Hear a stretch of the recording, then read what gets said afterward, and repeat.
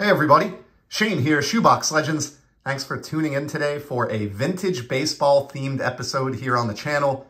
Spring is in the air. Opening day proper here in the United States is taking place later this week. And as is always the case around this time of year, I am in the mood for some baseball cards. And today we're going to look at 4 pickups that I made during the baseball off-season of the vintage variety, all from the 1953 Bowman Color set. It's not a set that I'm pursuing per se, but I just ended up picking these up from a variety of different folks for a variety of different reasons, and with 4 of them in hand, none of which I've ever shown on the channel before, figured I would lump them into a video. But before we get to that, just want to give a quick shout out to a newer channel that I found. You can see the info up in the background here, Vintage Dave T. And I'll leave a link below in the description box. If you have an interest in collecting, and especially vintage baseball, the subject that we're covering in today's video, I would highly recommend going and subbing Vintage Dave T. He is new to the platform. He's only been at it for, I think, a couple months, has maybe a half dozen videos up at the time that I'm recording this. And so he would really appreciate your support. I'm sure of it. And I would appreciate you supporting him as well. He's a very knowledgeable collector. He's been around a long time.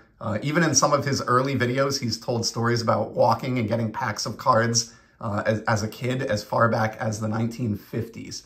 And so any collector that's been around that long, I can certainly learn a thing or two from. He still has some of those original cards, and really digging the content and the effort so far from Dave over at Vintage Dave T. So again, please check the link below. Give Dave a sub if today's subject matter is up your alley at all. And we're going to start with the first Bowman Color card. This is a bridge player who started their career in the Negro Leagues and then moved to Major League Baseball, which is why I pursued this particular card. And this is the only ungraded or raw card that we're going to see out of today's quartet. And it's Luke Easter of the Cleveland Indians. Look at that photo. A fantastic photo. Such a nice photo, in fact, that this is the photo pictured on his Wikipedia page if you go research Luke Easter. So props to Bowman Color, which has, of course, just gorgeous, photography throughout the checklist.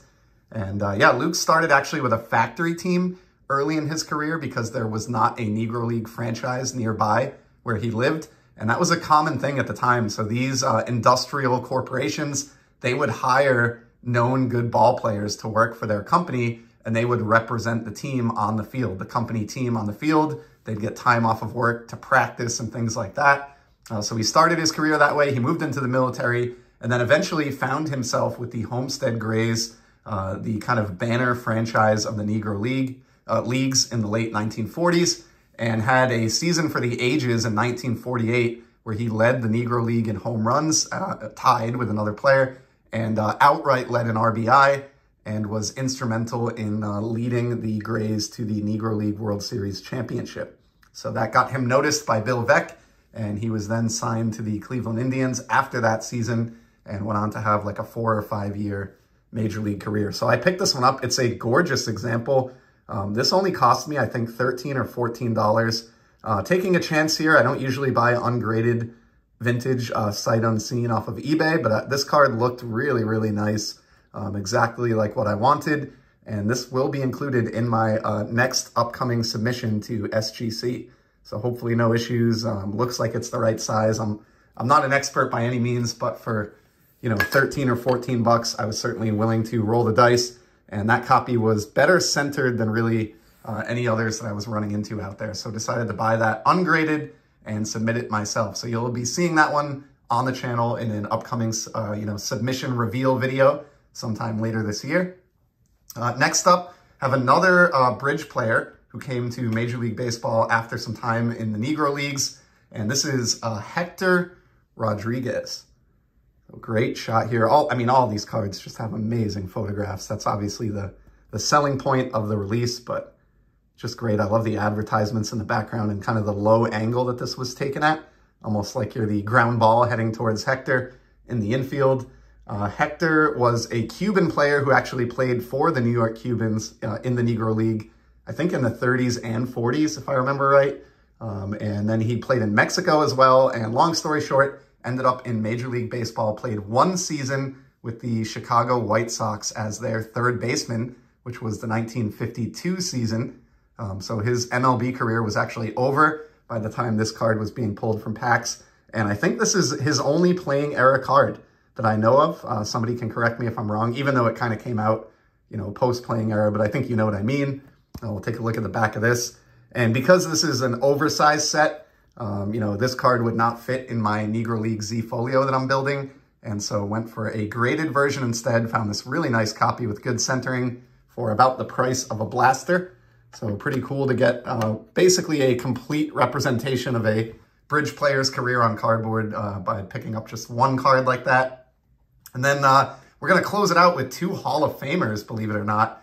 The first of which I picked up from my YouTube buddy Don over at Don's Field of Dreams Cards. As I mentioned in a recent video where I showed the Al Lopez Diamond Stars that I bought from him, I had actually picked up a second card as well when he put out the call that he was selling a little bit of his collection recently. So happy to support Don and add a couple of gems to my collection at the same time. And the other card that I picked up is this beauty right here, the 53 Bowman Color Bob Feller. Another card that I've never owned, and again, really good centering, which is what drew me to this one out of everything that Don had on his list. And another gorgeous photograph. And again, like the Luke Easter that we started off with, this photograph is so notable that it's actually on his Wikipedia page as well as the photo of Bob Feller that they use. Just a great shot. I love the high socks, that classic, you know, post-delivery pose. Almost looks like it was taken around like twilight. Some darker sky up here. Just a really, really cool image. Really, really nice. I love this card. I've never owned it. I wasn't looking for it specifically, unlike the first 2 cards that we looked at. It was just a chance opportunity that came up when Don sent me his list of cards that he was looking to part with, and really, really glad we were able to reach an agreement on that one. And then this is probably the most interesting or most miraculous of the 4 cards we're going to look at today, at least from a pricing perspective. This is a 53 Bowman, obviously, Hall of Famer, as I alluded to. Went up on eBay, graded by SGC as a buy it now for $14. And this seller had no feedback at all, so it almost looked like kind of a sketchy auction. But I checked, and they had 4 or 5 items up, and the photos were consistent across those 4 to 5 items, so I don't think they just stole a bunch of photos from online and made fake listings or anything. And so I decided, you know, for under $20 with shipping and tax included, that I would take a calculated risk. And I would buy this card that I think other people were maybe scared off by or just hadn't seen yet. I think I found it within a day or so of it getting listed. So check this out. For $14, buy it now. My calculated risk paid off, and the card obviously showed up. And I got this beautiful copy of the 53 Bowman Color Phil Rizzuto in an SGC 4.5. A nice mid-level grade. Again, maybe not perfect, but really good centering for a set where centering is a serious challenge. And look at that card. The color, the registration. Obviously, the corners aren't perfect. This did grade a 4.5, but man, I mean, I don't know that I could spend $14 in the hobby of baseball cards any better than picking up this card here. Just insanely cool. Again, I was a little bit leery. I think I texted a couple buddies, told them it was probably a 50-50 coin flip on whether or not this would even ship. But yeah, calculated risk. You know, eBay pretty much has your back as a buyer. And if you don't receive the card, you're going to get your money back anyway. So I basically looked at it as like a $20 loan to eBay that may result in a beautiful Phil Rizzuto card. And that's exactly how it played out.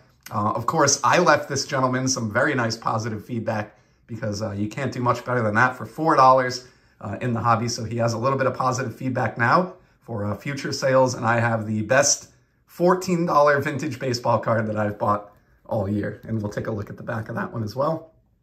Clean back. So there you have it. My 4 1953 Bowman Color pickups from the offseason.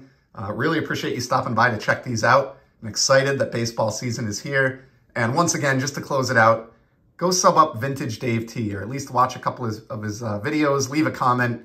He seems like a great collector that we can all enjoy and learn quite a bit from. So thank you for tuning in. I'll be back soon, as you know, with some more sports card content. But until then, just enjoy the hobby, everybody. Take care.